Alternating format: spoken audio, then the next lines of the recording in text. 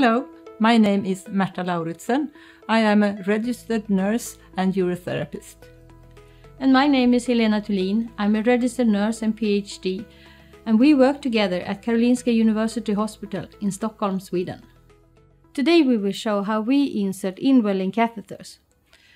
First of all, it's important that the patient is informed and give his or her consent for the procedure.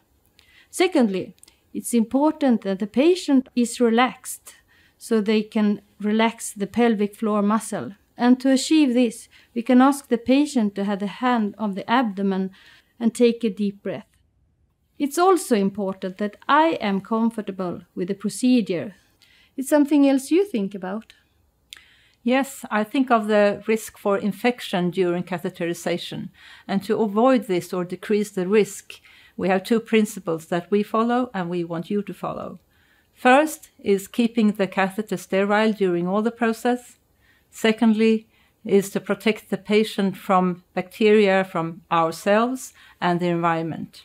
To start the procedure, we ask the patient to wash their own genitals if possible. And during that time, we prepare the catheterization. It is important to consider your own hygiene, so make sure you have antiseptics at hand, as well as plastic apron, and that you apply basic hygiene procedures.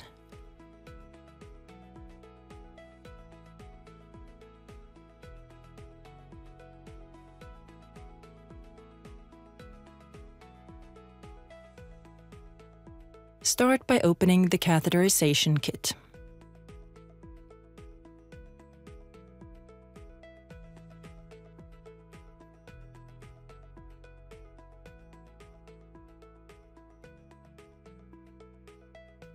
First you will find the sterile gloves, but you can put them aside for now.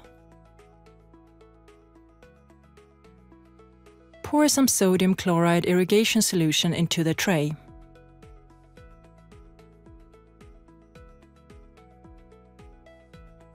Remove the catheter from its packaging while carefully keeping its sterility and place it on the sterile field.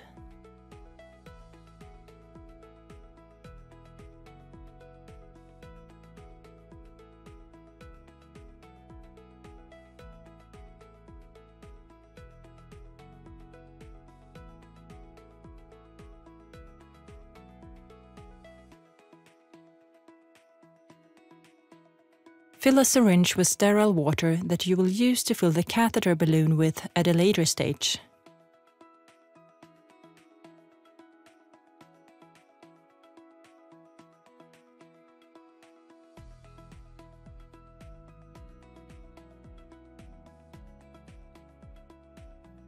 Only now put on the sterile gloves.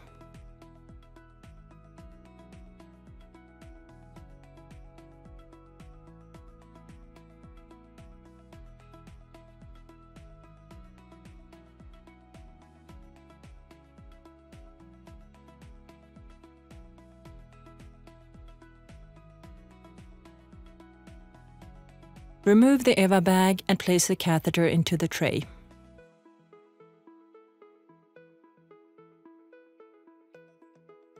Prepare the anesthetic catheter gel syringe.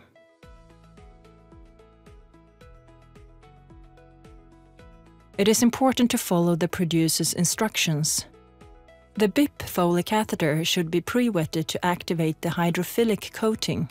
You can use sterile water or some of the sodium chloride for this, as long as you use cotton pads that don't release any fibers into the liquid.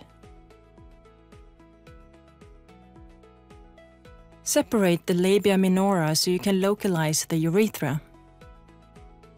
Remember that this hand is not sterile anymore after touching the patient.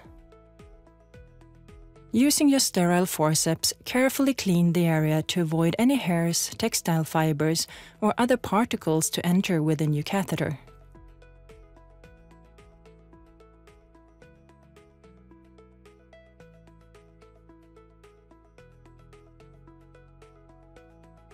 Bring the gel tube to the urethral opening.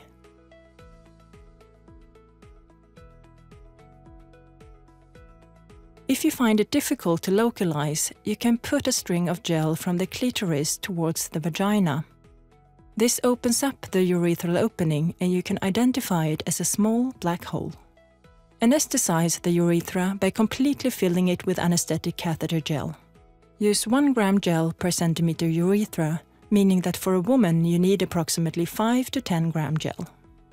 Sometimes the patient might feel a slight stinging just after the gel is used. When you have emptied the entire tube, hold against the urethra for a little while, so that the gel doesn't come back out. Use your sterile hand to insert the catheter into the urethra. This shouldn't hurt.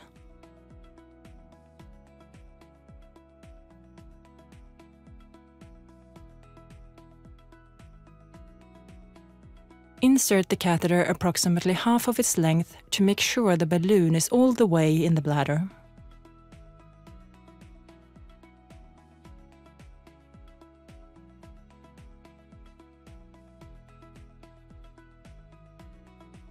Get some urine in exchange before you fill the catheter balloon with the fluid and precise amount that the catheter producer recommends.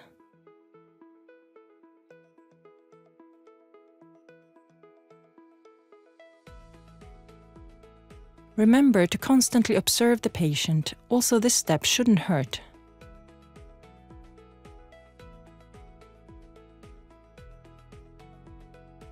After you have completed this procedure, make sure the catheter is positioned correctly and can move freely.